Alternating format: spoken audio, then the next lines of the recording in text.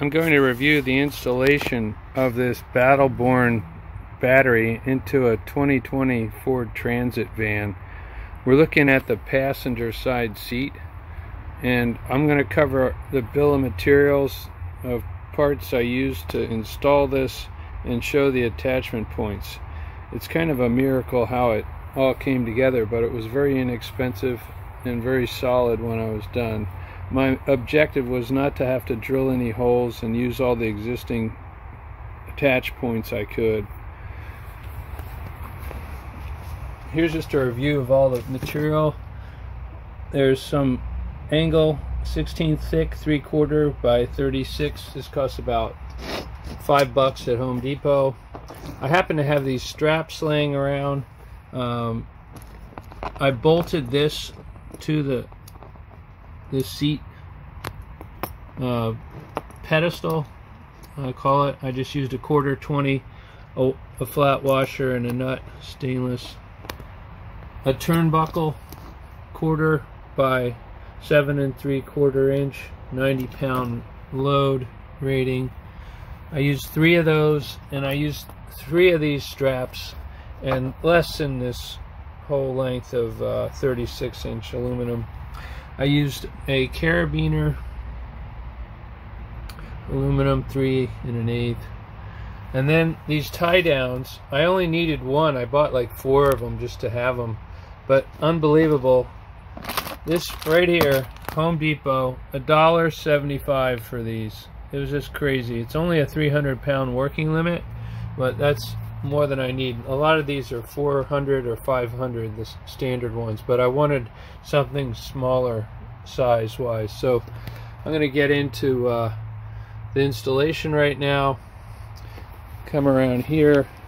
I'll show the attach points, and the strategy was to bias the battery into this corner right here, right on the frame, north-south this way.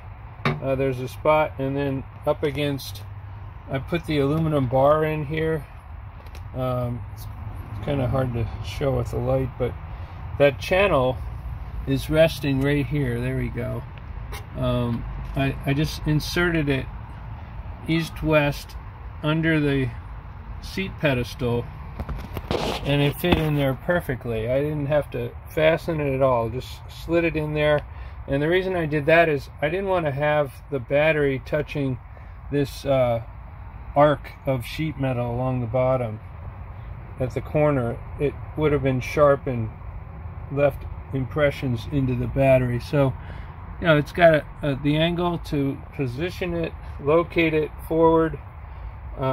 So again, the strategy was to bias the whole battery into this corner right here and then hold it down. So this is really like the datum. So I'll look at the straps.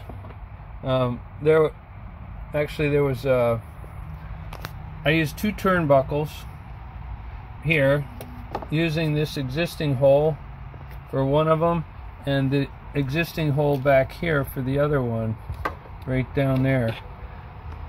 In order to balance the forces, I wanted this strap to go east-west to push it straight into the side. So I used the ratcheting strap system for that. I placed some more of the aluminum underneath the corners just to make sure it doesn't get dented by these tie down hooks. So without that, I was using that light. I'll try not using it. Maybe it'll be fine. It creates less glare. So I put each of the 2 turnbuckles into this hook. Came across here. Now this side was funny. I didn't even use the strap the way they really expect you to. I put a carabiner through the loop right here, and then attach it to that other strap I showed down at the bottom. Let's see. You can see where there. looking straight down. There's a slot in the seat pedestal. It's about 1.5 inches wide, and I used that 1-inch wide strap I had just to form a loop right in there. So that loop then connects to the carabiner, and that completes that side. So in order to get load to push it forward, I used a strap with a carabiner. So this is that ratcheting strap up here. It's not even used. It's just hanging on to the hook down in there. Let's put some light. Yeah, the hook uses an existing hole. How do we get that? It's kind of hard to get in there. There it is. You can see the hook. I'll zoom. It's just poking up through this hole in the sheet metal. So that hooks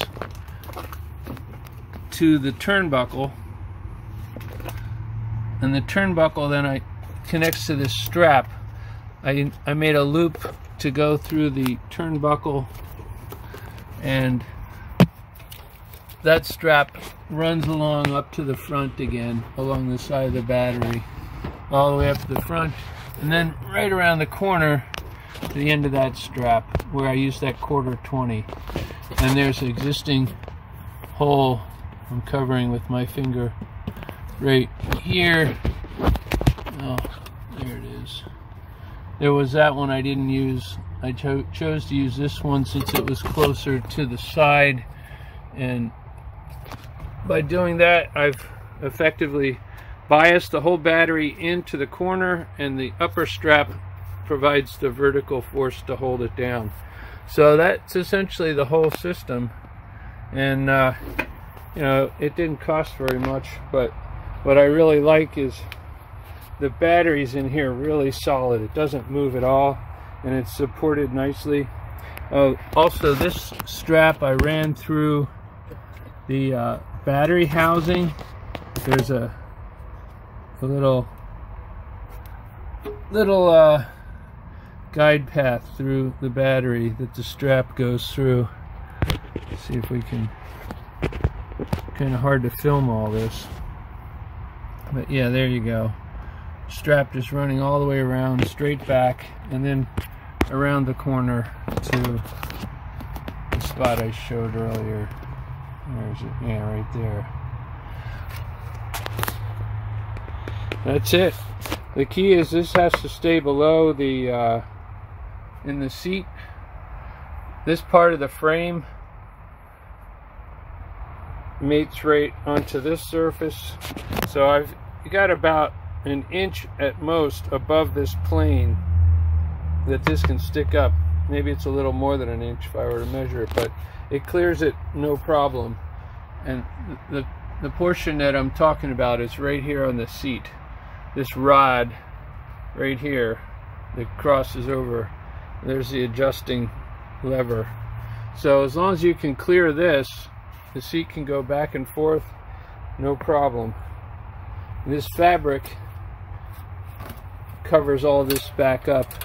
It's just attached by these little push fasteners, body fastener into the hole.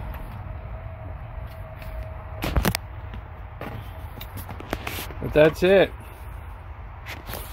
I'll do another video on the charger I put in.